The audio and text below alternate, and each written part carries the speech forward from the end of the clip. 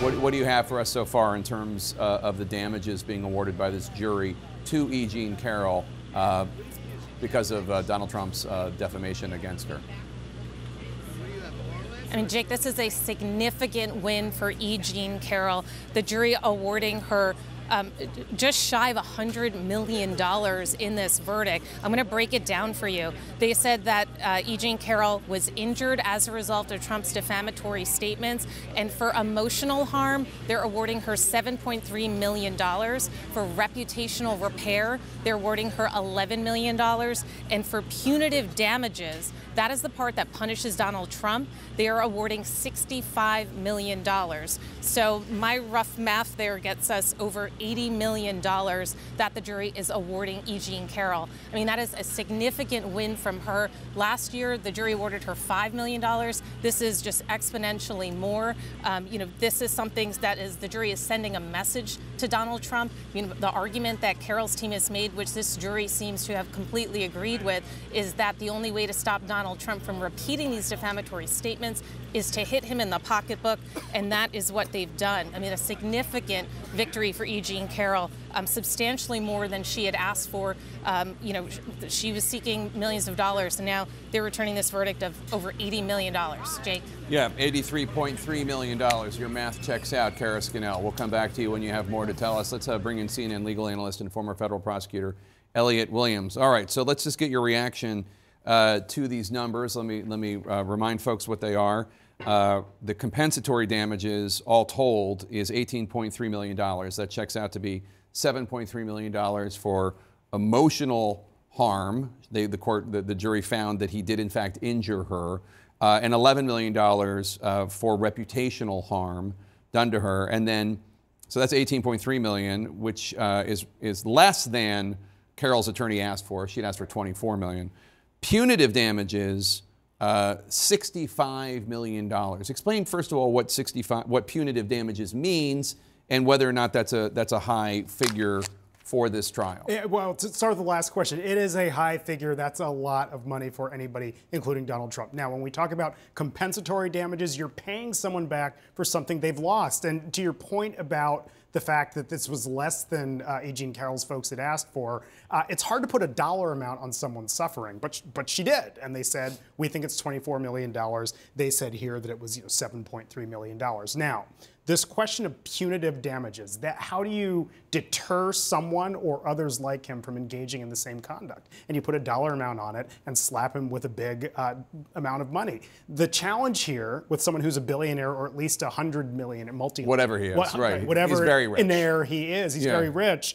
It's hard to put a dollar amount on his conduct that would actually deter him or anyone else. So they had to put a high dollar amount on. $83.3 million, that is a lot. Not as much as Rudy Giuliani was ordered to pay those two election workers that he defamed, but still quite a chunk of change.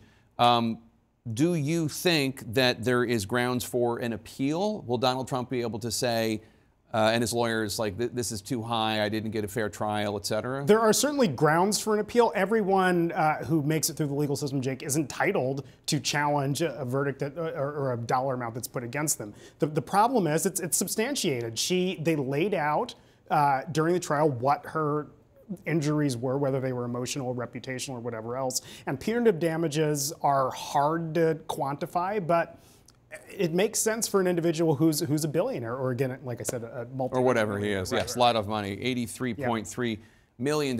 If you're just joining us, this was a second defamation trial. The first one, you might remember, a jury found that Donald Trump did sexually abuse writer E. Jean Carroll at a Bergdorf Goodman's dressing room in the 1990s. They did find that previously and ordered him to pay $5 million for defaming her post-presidency.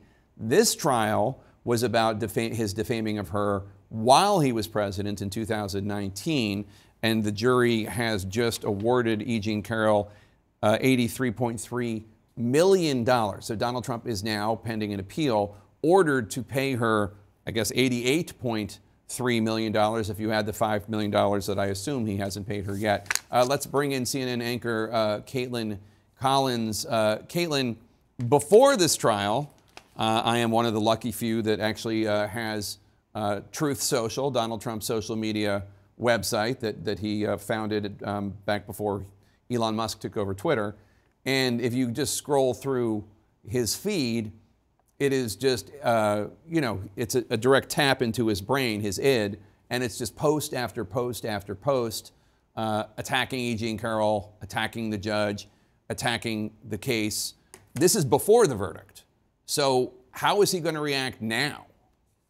Jake, I'm told by a person familiar that Trump just boarded his plane here in New York. He had actually left the courtroom before this verdict came down. He is not in the room, was not in the room. His attorneys were, but he was not in the room as this was being read. And I would tell you, I would not want to be on that plane with him right now, as he is finding out that this jury has decided he owes E. Jean Carroll, in addition to the $5 million that you already mentioned, another $83 million in damages here, Jake, because, you know, one sore point for him throughout this entire trial that you could see play out, and something that the judge was pushing back against a lot, was the fact that he didn't show up to the initial trial, which he says he did on the advice of a previous attorney, one who's no longer on his team anymore, I should note. And that was something they kept trying to bring up here. And the judge was saying, we're not deciding here if you sexually abused her. That is something that a jury already found you liable for. This is just about how much you owe. And obviously, there were questions of whether or not the tactics that they were using inside the courtroom were going to reduce what he would owe and what he would have to pay in the end.